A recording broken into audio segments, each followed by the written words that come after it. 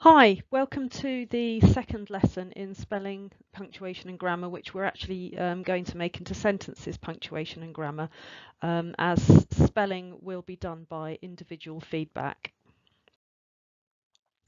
So we're going to start with a little bit of revision today. The date is Monday the 11th of January, and don't forget it's 2021 now.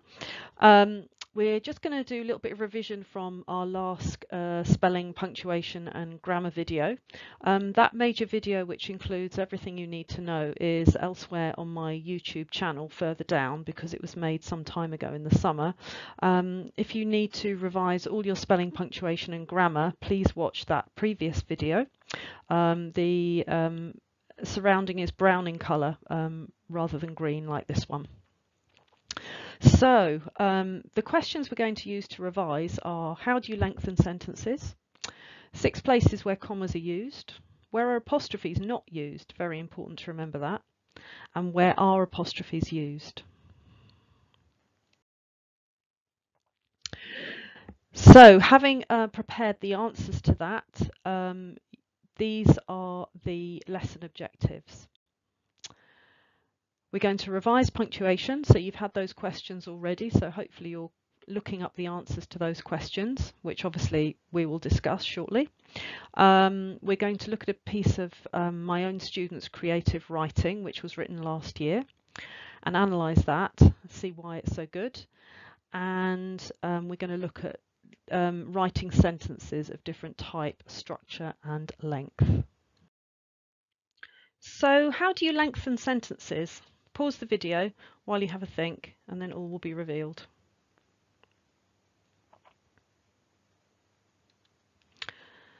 You lengthen sentences by using a semicolon if the sentences are related. You can use a joining word to make it compound or complex. And to make a complex sentence, you can use extra information, obviously using commas around that extra information. So, which are the 6 places where commas are used? Have a think. Stop the video while you have a think, and then the answer will be revealed.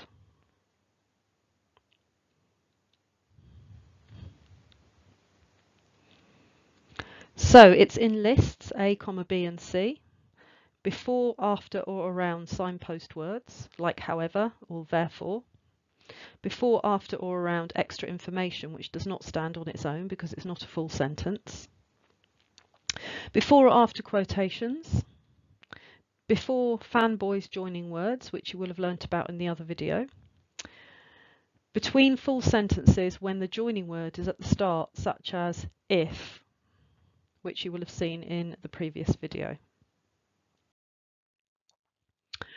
So where are apostrophes not used? Stop the video while you have a think.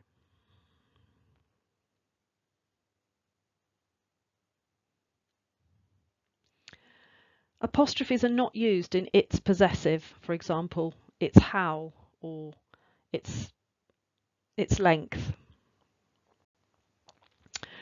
And apostrophes are not used in plurals, for example, apples, kittens or lessons. Where are apostrophes used?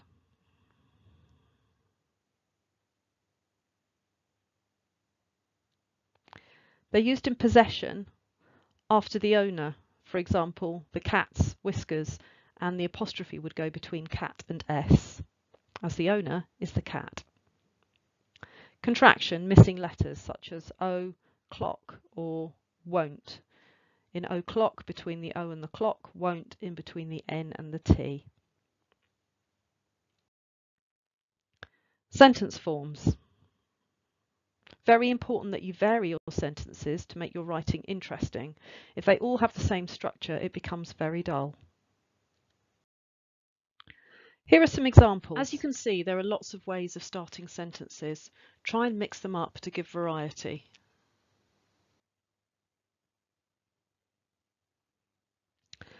It's time to relax is a simple sentence. A compound sentence would be it's time to relax and it's time to think about the future with the joining word A complex sentence. Whatever you've been doing, comma, it's time to relax. Whatever you've been doing is not a sentence alone and doesn't stand on its own. A minor sentence, really, no verb. Split with a semicolon, it's time to relax, semicolon, it's time to think about the future. Note that you cannot do that with a comma. Start your sentence with a verb, relax, and think about the future. Start your sentence with an adverb, comfortably relax and think about the future. Start your sentence with a noun, the future deserves some consideration. Start your sentence with an adjective, the unforeseeable future should be planned. Use a quotation, relax, he said, and plan your future. How do we use different sentences? As you can see, there are lots of different reasons for using different sorts of sentences. So you can emphasize, vary your sentences, which is very important, to explain, report dialogue, and link ideas. So a simple sentence would be used for emphasis and to end or vary sentences. A compound sentence would be to vary sentences, and a complex sentence would be to explain, and don't forget to use a comma around the extra information where necessary. A minor sentence is for impact, emphasis, and to end, start, and vary sentences. Split with a semicolon to link ideas and vary your sentences. You can start with a verb, adverb, noun, and adjective to make your sentences variable, and use quotations to report opinions. This is a piece of creative writing which got a grade 9, written by a student last year of mine. It's very good, and for most of the rest of the lesson we will be analysing this piece of writing to look at its features, so that you have some inspiration for what you're going to be writing later in the week. This is called The Beach. Angry water splashes against my feet and legs as I'm standing on the edge of the rocks, water licking at my feet. The rock is a razor, cutting the soles of my feet. I'm standing on the edge, looking down at what life has given me. The deep waters are calling, luring me to step closer. Relentless accusations of not good enough, not smart enough, and not skinny enough are slapping against the walls between land and water, splashing, slashing, and struggling against the currents of life. Pulling back into the darkest deepness, the water swirls into an abyss of thoughts. Familiar faces, whispers of gossip, and friendly, cunning smiles all whirl together in this black pool of withering water, foaming, frothing, and laughing as I stumble and fall. Time is standing still as the seconds tick by.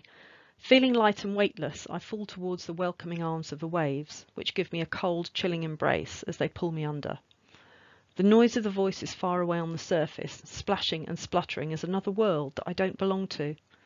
The current pulls me back, and I float willingly to its deepness. I open my eyes and only see darkness, but then I see a flicker of light. There is blackness, then a flash, like an old camera that takes photos of moments never to be forgotten. Flash, my mother's smile. Flash, the house next to the river. Hope flashes before my eyes as the lighthouse looks over the sea. The water is pulling and pushing me as my lungs burn, withholding my breath. Pulling and pushing and lifting as the deep darkness repels me from the nothingness. It shoves me towards the surface, urging me to find life and purpose. Breath bursts through as the water breaks open, freeing me from the fighting, drowning feeling, like taking off a heavy coat that was dragging me down. I'm free from the fighters and the foes, floating as the water carries me, cleansed, ashore. So what's good about this piece of creative writing from one of my learners last year?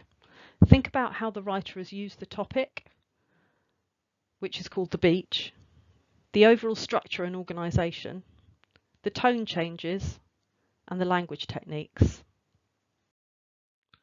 So the objectives were to have revised punctuation, to have analysed a piece of creative student writing, and to be able to write sentences of different type, structure, and length.